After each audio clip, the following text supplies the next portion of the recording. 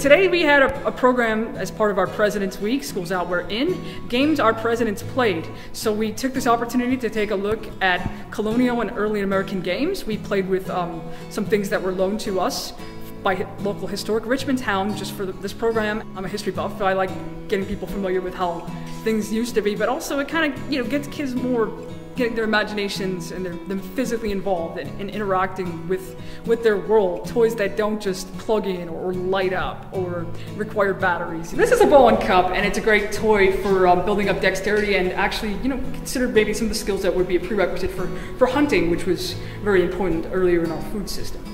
And all this requires is a bead, some beef or mason twine, a tongue depressor, and an empty dried out can of Play-Doh. It's okay if they don't get the ball and cup in the first try or the 10th try.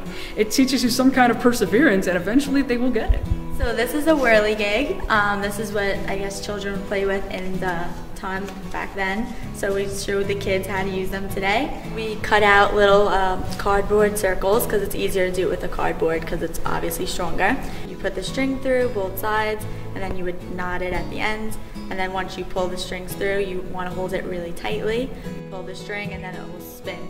Our presidents had this common experience of playing with these wooden toys and interacting with the outdoor environment in a certain way. There's definitely a commonality, and then it gives us a moment to kind of compare our lives and contrast them. But yes, all the presidents were kids once too.